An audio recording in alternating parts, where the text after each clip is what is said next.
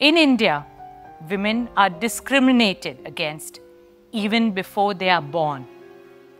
700,000 girls are killed in the womb, and from there onwards, it's an uphill struggle for girls. What kind of an India and what kind of a world do we want for ourselves and our children? Dear Tina, my fellow co-host, the entire Women in the World team, esteemed guest, ladies and gentlemen. Thank you, Tina, for that generous introduction. You are a true icon of women's empowerment. Your work on how women can bring about transformational change in the world is truly amazing. The Women in the World Summit surely stands out as a lighthouse for millions of women across the world. It is indeed a privilege to be here today on the same platform as some of the most accomplished women from India and from around the world. To speak after such wonderful women can sometimes be overwhelming, but let me try. Why do I support women? And what does it really mean to me? Well, it's not about me.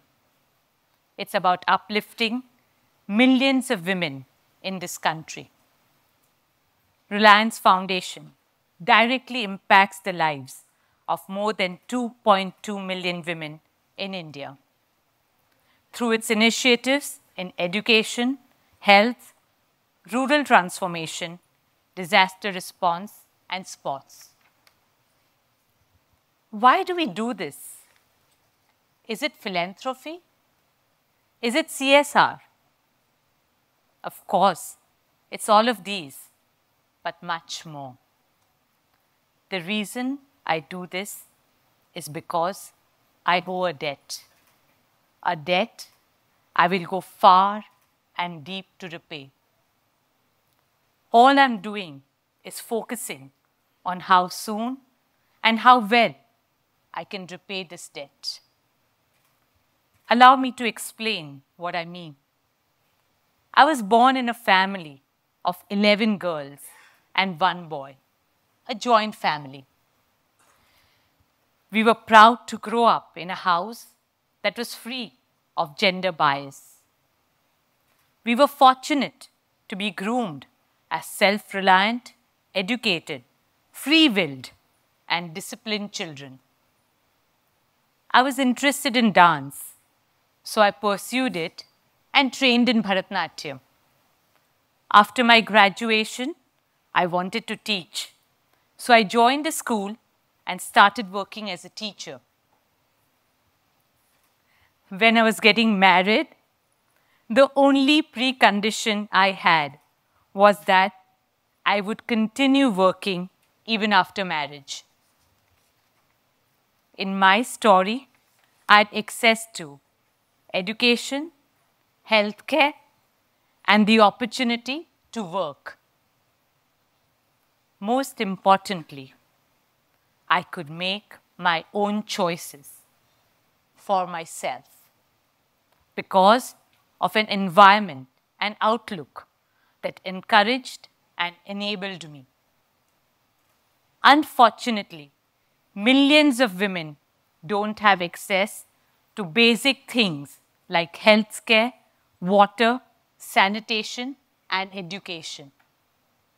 Then there are those who, despite having all these, have no access to employment.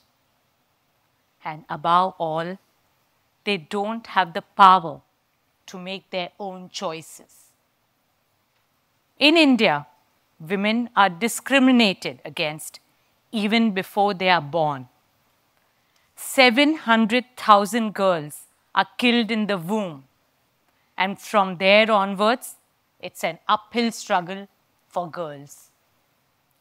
The opportunity funnel just keeps on getting narrower and narrower for them. Over 1 million children below the age of 5 are lost each year, of which 300,000 die on the first day of life itself. Worst, a majority of them are girls. As a mother myself, I find this very painful to accept. Girls are neglected when unwell and not given priority for medical treatment in the family as compared to boys, leading to high infant mortality rates. More than 50% of girls fail to enroll to schools.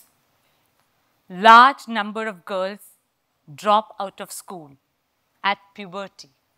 One of the main reasons being the lack of separate toilets for them. Nearly 45% of girls in India get married before the age of 18. 70% of women are not part of the workforce.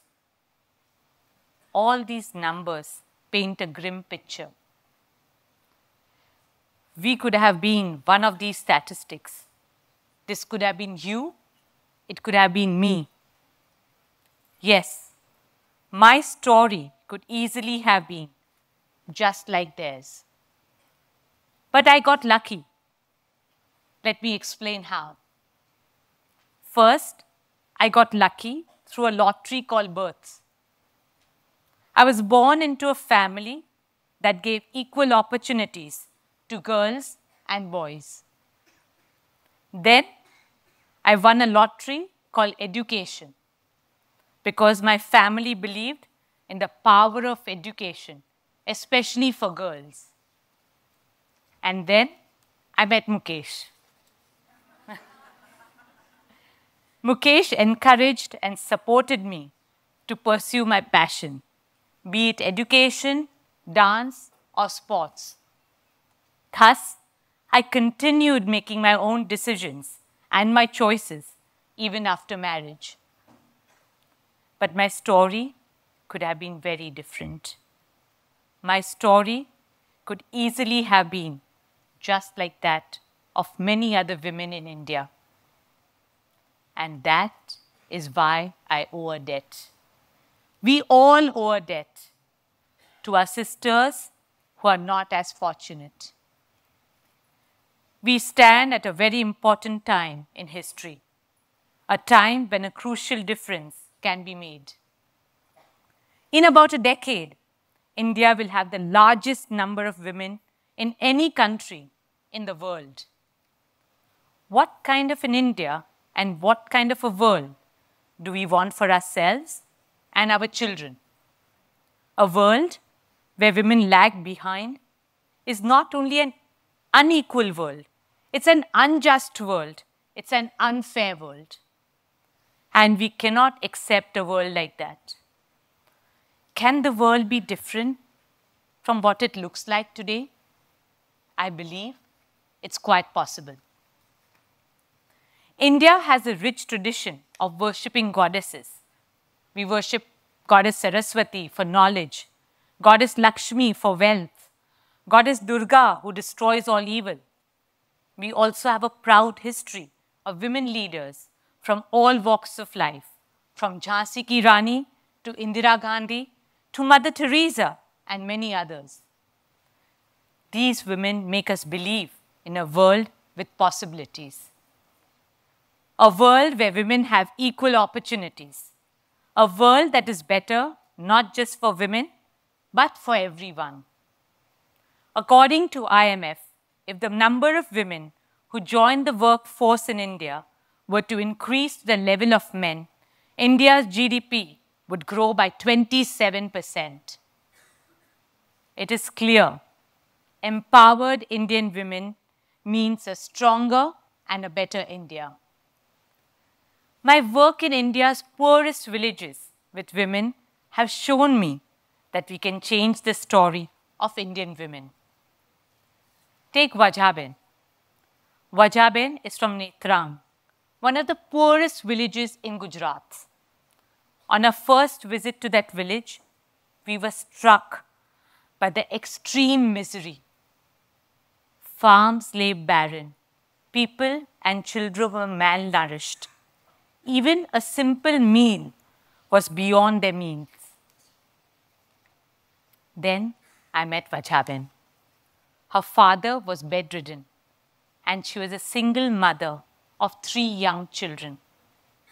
For them, life was a real struggle.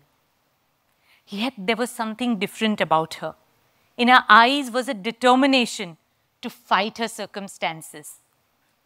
Our foundation wanted to help, and our philosophy is to enable people to help themselves. So we helped and assisted Vajhaben to set up a nutrition garden. Within 3 months, the garden was producing more than 200 kilograms of vegetables a month. She was now self-reliant, but she didn't stop there. Vajhaben motivated other women from her village to set up similar gardens and helped them also to earn an income out of it.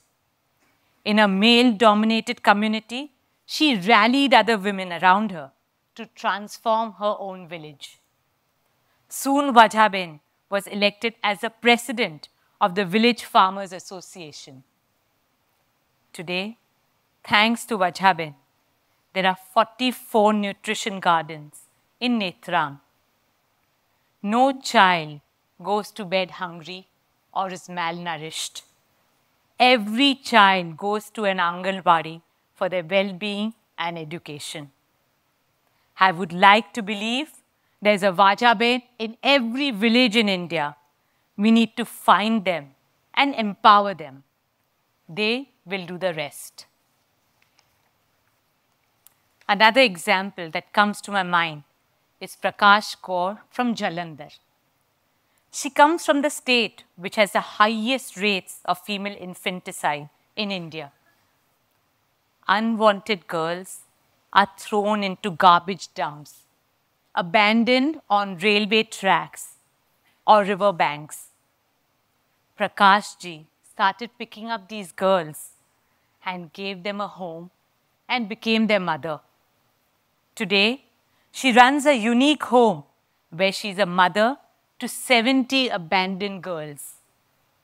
Prakash ji gave these little girls a new life where their own parents wished them death.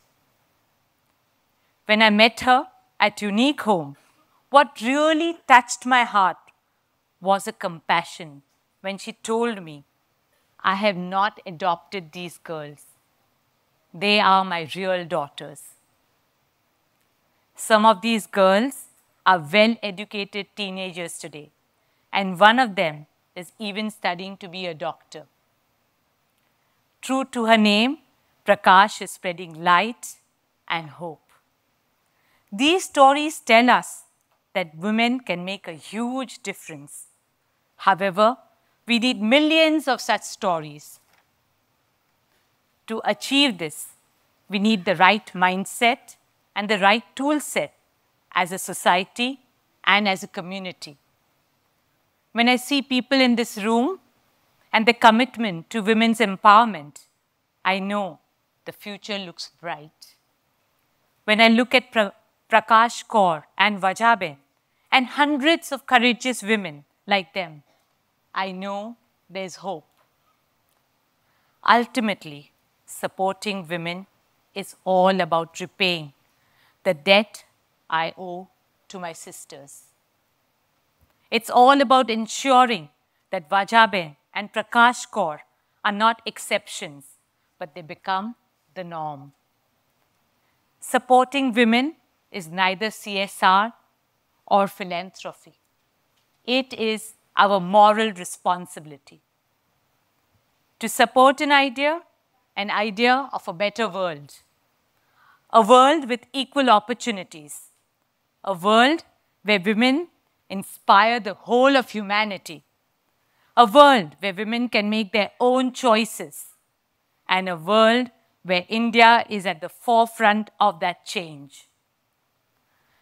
Let us together achieve the dream of that beautiful world. It's time for action. Together, let's make that dream real. Thank you.